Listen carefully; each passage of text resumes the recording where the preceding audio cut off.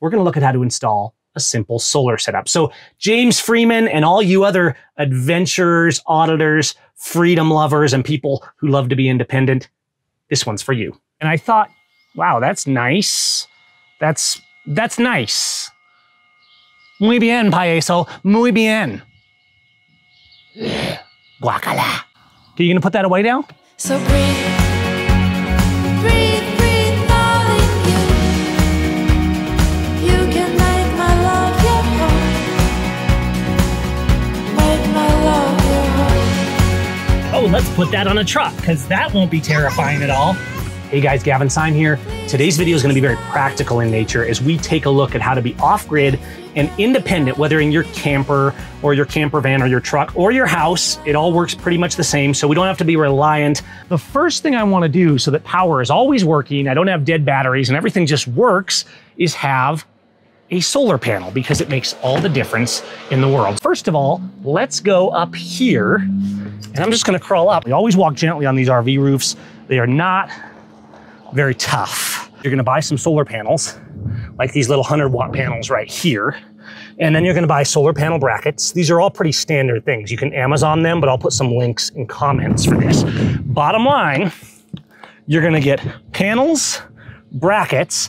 Usually they come with connectors, like an MC4 connector. I believe that's what these are. There's some different variants of the MC connector. I believe MC4 is our current one here. So they come with leads, positive and negative leads coming off of each panel. This is a 12 volt, whereas some panels are 18 volts, some panels are 24 volts, etc. And you can actually control that up here too. So I could run these in series, right? I've got wires coming out of the panel. I could run those in series, which basically means I cross the positive and negative from one panel to the other. And then I take the other positive and negative and run it out to these leads going down on the other side, which would basically tie the voltage of these together and give me a 24 volt panel system instead of a 12 volt. Doesn't mean I would get more charge power. The voltage would carry better to the charge controller over a long distance, but ultimately my amps at 12 volts would not change. There's still a certain amount of amps that these are gonna produce. For a small setup like this, the voltage of your panels is not that critical. The panels that have good reviews and seem like quality and fit the configuration you're doing are pretty much all you need. Just have the leads coming out of one, coming out of the other, going into a Y connector to connect both those panels down to one wire, which connects to this cable that I bought.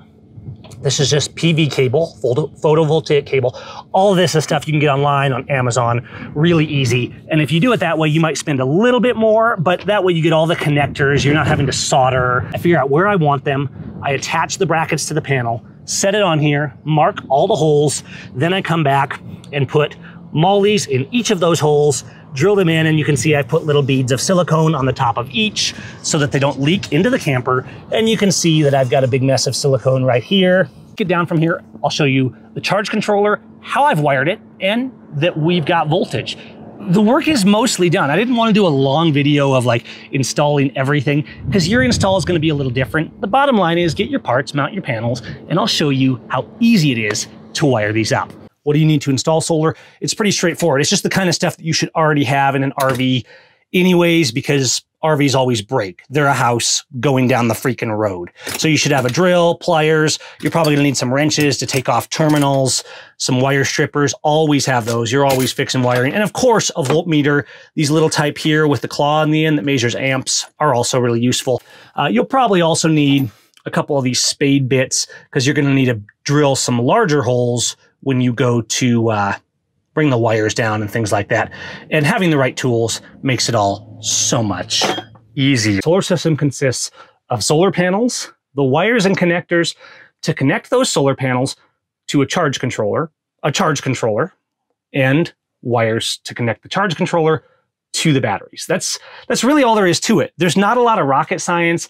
We're keeping this one pretty simple. Here's the wires we looked at on the top that were coming from the pigtails of the combined two solar panels. I just have to run them to a charge controller. So at that point, it's just a matter of deciding where to put the charge controller into the relation to the batteries. In my case, I decided to put it right down here. Even though the positioning is kind of weird of all this electronic stuff underneath the sink cabinet, that's where all the main electrical connections are from the factory. Okay, so what have we done? I've ran the cable down from the top, and I just ran it down through the bottom of the cabinet. Normally I like to run it completely inside, but because this is a camper and it's pretty small, there's not a lot of hollow spaces up here because, well, the camper stops here. This is the back of the truck. All of this is hanging over the top of the truck. So what I'm gonna do is I'll just wrap some black conduit so this looks tidy. If I'd really wanted to, I could have used more wire and made it more complex and ran through cabinets and then back into here and down and behind the stove and then back into here. But that would have got me a lot longer wire. So I just opted for the simpler, not quite as elegant installation. It's coming down over here and you can see it right here. It's coming here. And where's it going? It's going right up to this charge controller. I got this fan running up here, all right? It's running faster than the camera makes it look like it's running. Okay, so if I put a voltmeter on this right here, you can see I'm gonna put one here on the negative, common negative block, and here on the common positive block. So basically the battery is running into this, and then all the other main lines are running out from that. It's just a terminal block, okay? And you can see my battery is really low right now. I've got 9.79. Those are going into our little MPPT 15 amp charge controller into the PV, just a plus and minus coming down from our 12 volt panels, which actually in full sun are running an open circuit of like 18, 19 volts, okay? So the reason we don't run those directly into the battery, we could, and it would charge the battery, but it would be prone to overcharging. So you want to have a controller for that. What this does is we go into the controller, and then the controller converts everything to the right voltage for your battery. So you charge a battery at like 13.5, 14 volts, but with more amps. The more amps, the better, right? We come out of the battery, and then our negative from the battery output just goes into our negative common block. And I have all that I have left is our positive, which is right here, coming out of the charge controller. I want you to listen to this fan, because as I touch this is hot now. If I touch this to the common positive, you can hear how that fan just ramped up because we went from having 9 volts to full power. So I'm gonna hook this up properly by unscrewing the nut and connecting it, and we'll take a look at what our amperages and voltages are looking like. And we can see our voltage now is 13.25-ish, which means we're charging. Let's see how much we're charging. This is also an amp meter. So yeah, this here, if you put this around a positive or a negative wire, and I'll put it around the one we just put in, and we can see here, I gotta put it to the 20 amp mode. There we go, and DC, I have to switch it to DC. Okay, so we can see that we are now charging at a rate of 9 amps coming through the wire out of the charger and into the battery wire. Some people would argue that I should not be running my charge wire from the controller into just the common block where the battery wire comes from, that I should actually take my charge cable from here and run it straight back to the battery. In this case, I don't see much benefit to that because the gauge wire is about the same, and I would just be drilling extra holes and running extra wire. So that's why I did it the way I did. However, on my bigger installs, like in my bigger RV, yes, I did actually run to the charge controller, solar panel, charge controller, straight to the battery bank because it's a lot larger system and I wanted as clean of a run with as large wires as was practical. This is basically just a standard car battery. If we look here, we can see this battery, it was functionally dead, and now we have DC of 13 volts, which of course doesn't mean the battery's charged. It's just that the solar power has brought the battery up to 13.5 volts because we have all that power. We have 10 amps of charge coming in right now. Now the inverter is a separate beast. If I want to put an inverter in, especially one that pulls a sizable amount of juice, I really don't want to connect that to these wires in here. Yes, I could connect the wire to here and to the ground from the inverter, and it would work. The problem is an inverter pulls a lot of amps. So remember I told you we're charging at 10 amps right now from the solar panel, okay? But if I was pulling, an inverter converts 12 volts to 120 volts AC. So basically the voltage is higher, and 1,000 watts is, I'm rounding here, but you know, about 10 amps at 120, but it's converting up from 12. So 1,000 watts, if I was actually pulling 1,000 watts from this inverter, it will be pulling 100 amps at 12 volts, more or less, from the battery. In wire size, that wire is going to heat up. It's also just going to fail. Like, it's not necessarily going to melt. The inverter is just not going to get the amps that it needs and overload. Now, bear in mind, no matter how big your solar panel, you can't run 1,000 watts off a single battery for more than, well, hardly any time at all, because the more amps you pull from a battery, the faster it discharges. I want a big wire for an inverter, and you can see the difference. Here's the PV wire that we were using. This works fine because we're bringing down 10, 15, 20 amps, right? But to be able to pull really high loads for an inverter, 500 watts, if I want to pull 500 watts off the inverter, I want to be able to not have that line loss. I don't want it heating up. So I think I'll place the inverter here, then run the cables back through, which means I'll need some longer cables, but I basically want to gauge about like this. Now, the charge controller is the brains of the operation.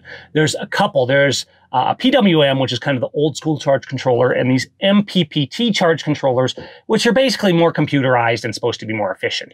You can do some research, and what you pick is not a big deal. The basic controllers are really cheap. You can spend quite a bit more on an MPPT controller, particularly if you're talking about a large system. But this was still like, I think, 60 bucks or something like that. It wasn't that expensive. And it takes good advantage of the power, and it manages everything. It has all the charge management in it and everything on a higher level than most of your really cheap controllers. So you can do some research on the different types of charge controllers, and you can see here that this will handle up to 15 amps, which is just about right, because 200 watts, if I was truly getting 200 watts of solar going out at 12 volts or 13 to the battery, that would be right around 15 amps. Let's climb up on the roof of my 34-footer here with 2 slides. I mean, this one has a lot more lights, a lot more power, and we use it for bigger road trips. Look at that clean, clear Mexico sky. Okay, so here's the top of my 34-footer. You can see, again, walking gently, the panels are much bigger. These are 250-watt panels, and these are actually coming down. And again, you can see we're hooking up the cables, which are stretched to their limit. They're just running out to these simple Y joints. I've actually put a little junction box on this one here because I have a lot of wires, security camera, antennas for the cellular booster, and of course the PV wires, and do use a full-size ladder if you need it to be safe. So you can see that this is double slide outs, bunkhouse, main bedroom up here. This is like a 34-footer, and we have lived in this for as long as like 6 months at a time, and the whole family pretty comfortably, honestly. So this needs a lot more power, and we've gone to greater lengths in this one in terms of there's 500 watts of solar, and it's actually set up so that we can run 1,000, which I may add.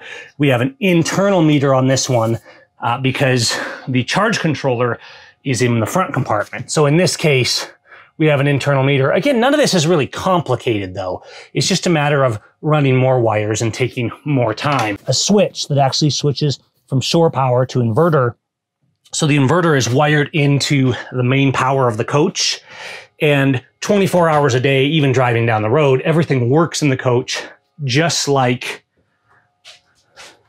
as if you were plugged into shore. The principle's the same on this charge controller though as the other one. It's just a larger MPPT, and it's put up here. It's big, and you can see we also have this this nice sine wave inverter, and this is all wired in. In this case, what's happening, the solar wires are coming down, they're going inside the cabinets on the inside, running straight to the charge controller, and then the cables from the charge controller are going straight into here, running underneath the underbelly and going right up to the batteries, which are right out here, okay?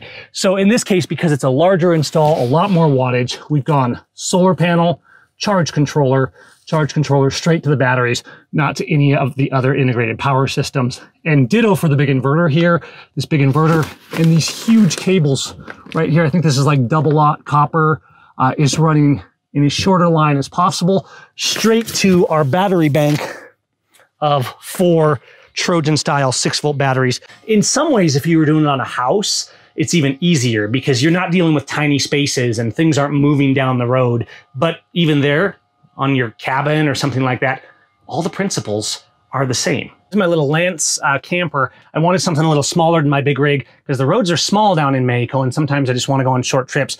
Picked it up, I had it brought down from the States for about $10,000 and it actually got in an accident on the way down and got rear-ended. So we had to do a bunch of work and it's kind of been a process getting everything back in order and getting inspired by it again. This whole side like was hit. So everything here was completely smashed, but it actually didn't screw up the interior. Fortunately. So it was just external work that had to be done on it.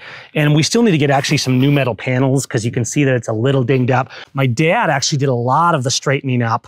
And then we went to a local body shop and some welders and stuff, and they built a brand new bumper for it and the whole works, and we got it back on the road. But all right, guys, we have got power without any need for the outside world or fuel or anything like that. Self-contained, off the grid, from God's golden sun power. That is my favorite kind. We've got lights, power, fans, and that will charge all the time. In fact, on this little coach here, I even have 12 volt on the refrigerator that I just turned on, and it will work. I did an amp check on this, and it's pulling about 11 amps off of my batteries to run the fridge, which means that with my 200 watt solar panels in full sun, will produce 13, 14, 15 amps, I actually could run the refrigerator on electricity during the day and be seeing, theoretically, a net gain. Realistically, though, you don't usually get max output out of a solar panel. Like most days, it just isn't that good. If it's cloudy, you might get half or less. So generally speaking, even if I can run a fridge off electricity, it's nice to know I can do it. But usually I'm just going to keep it on gas if I have access to gas because it's going to be more efficient.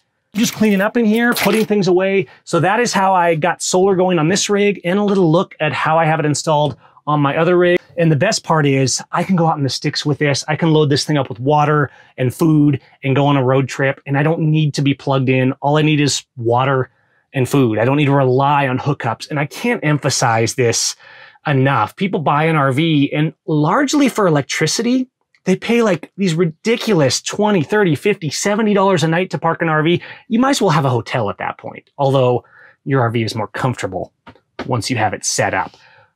Put solar on your RV. It's so much quieter. Sure, carry a generator if you're dealing with a big enough rig. For this, nah, I won't need to carry a generator. For my big rig, I carry a generator so I can run the air conditioner and things like that because it would take an enormous amount of solar to run the air conditioner. The main thing is the independence, the not having to fill generators with gasoline, the not having to listen to them, the not having to pay people outrageous prices just so you can plug in and use a little bit of their electricity. It makes you independent. And it's worth it. And you know what? There's something along the way as you're building a solar system. All right. And by the way, this is a little MC4 wrench.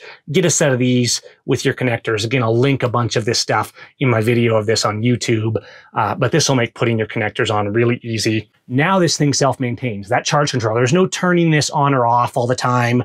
There's no coming out to say, oh, do I need to turn the solar on? They're just on. Now you can get fancy, you can get tilting solar panels to make them more efficient. People that are, for example, in Quartzsite, Arizona for 6 months of the year in one place do this.